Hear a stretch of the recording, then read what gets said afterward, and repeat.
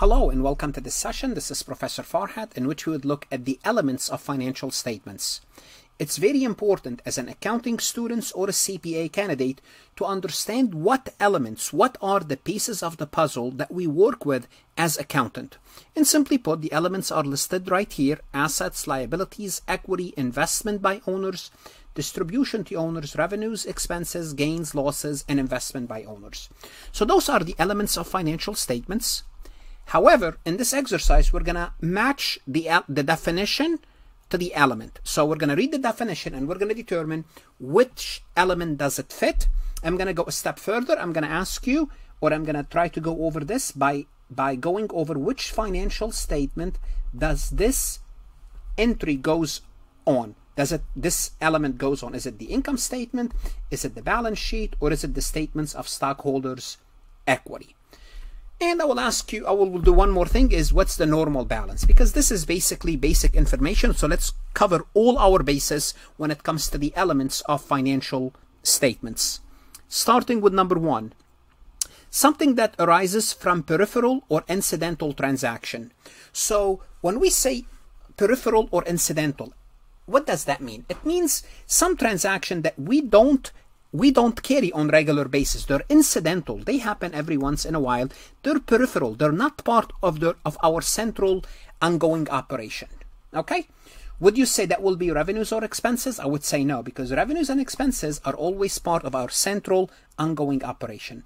I would say gains and losses fits this definition. So gains and losses are peripheral or incidental transaction. What does that mean? Think about a company like McDonald's. McDonald's, what do? What's their revenue? Selling burgers, selling food. Now, every once in a while, McDonald's might sell a warehouse and incur a loss, or they might sell the warehouse and incur a gain because they purchased it, they sell it for more than their basis, or they sold it for less than their basis, what they paid for. Well, that's fine. They either have a gains or losses from transaction that has nothing to do with selling food. Or sometimes they might buy an investment. They might buy Apple stock. Apple stock might go up and they might sell it. Well, that's a gain. That's not revenue, because that's not what they do. So those are the gains and the losses. And by the way, gains are like revenues. They increase on the credit, and losses are like expenses. They increase on the debit. And both are income statements account. 2.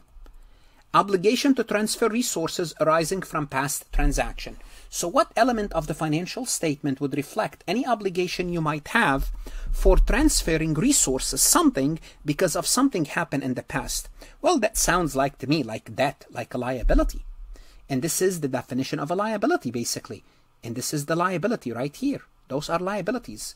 Liabilities, they increase on the credit side. Liabilities increase on the credit side and they go on the balance sheet. So this is number 2. Number 3, increases ownership interest. What increases ownership interest? Well, directly, what increases ownership interest is investment by owners. Investment by owners will increases ownership interest, and that's usually reflected in common stock. And it increases on the credit side, and common stock is part of the balance sheet, but also it could be listed as part of the stockholders' equity, but it ends up part of the balance sheet. This is what would increase ownership interest. 4, declares and pays cash dividend to owners. So what will declares and pays cash dividend to owners? That's the definition of what? Well, that's when you distribute to owners profit from the company. This is the definition of declare and pays dividend to owners. That's what it is. Increases a net asset in a period from non-owner sources. So now what happened is this. We are increasing net asset, but that increase has nothing to do with the owners. So we cannot count investment by owners. Okay? So anything that increases assets other than non-owner sources, what are they? They could be revenues.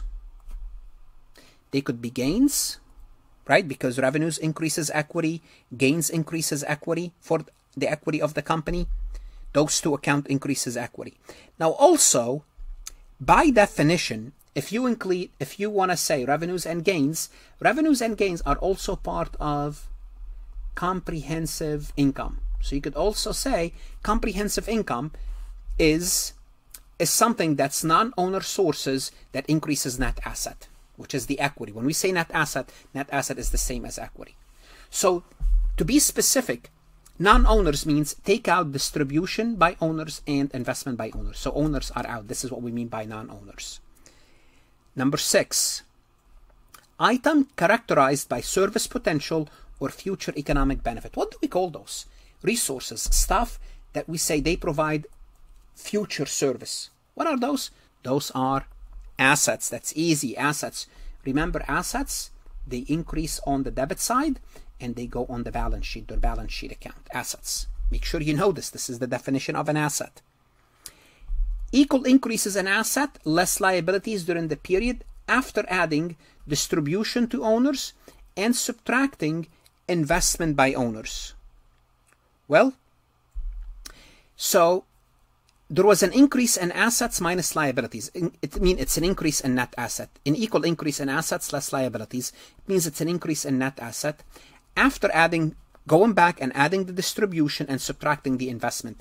What does that mean? It means we are increasing net asset, but we are not including the distribution from owners or the contribution by owners. That's why we added the distribution, subtracted the investment to take their effect out. Well, again, that's comprehensive income. That's everything that increases equity except the owner transaction, which is called CI or comprehensive income. I don't have it up there, but the answer is comprehensive income. Now, if you don't know what comprehensive income is, by all means, you need to know what comprehensive income. Go to the comprehensive income lesson. It's everything that could affect equity except owners transaction, which is investment by owners, distribution by owners. I know I kept saying this several times, but it's worth repeating. Arises from income statement activities. That's easy. Now we are down to revenues, expenses, gains, and losses that constitute the entity's ongoing major operation. That's easy. That's 1 and 8, basically 1 and 8, basically the same, but here it's constitute central ongoing operation. Those are revenues and expenses. Revenues, like gains, they increase on the credit. Expenses, they take a debit, and they already told you their income statement activities. So it's revenues and expenses. Number 9, residual interest in the asset after the enterprise has deducted its liabilities. All what they're asking you here, do you know what asset minus liabilities are? Assets minus liabilities equal to equity, and the answer is, you got it, that's equity. And equity is composed of many accounts: revenues, expenses, gains, losses, which is comprehensive income, as well as investment by owners and distribution by owners. Number 10, increases asset during the period through the sale of a product. What is that? When we sell product, what is that? That's revenue. That's the definition of a revenue. Decreases asset during the period by purchasing the company's own stocks. Now, we are decreasing the asset, but how are we doing so? By purchasing our own stock. When we buy our own stock, you might think decreasing an asset, it could be an expense, but no, we are buying back our own stock. Well, that's distribution to owners. We are making it, when you buy your own stock, you're giving money to the owners. You're buying their stock, distribution to owners. Let's look at 12. Include all changes in equity during the period except those resulting from investment by owners and distribution by owners. So notice how many times we went through this. Notice 7, 12, they're basically the same. Okay? Because they said, look at everything that changes in equity except anything that has to do with owners. We call this everything else other than owner transaction is comprehensive income. Comprehensive income. That's good.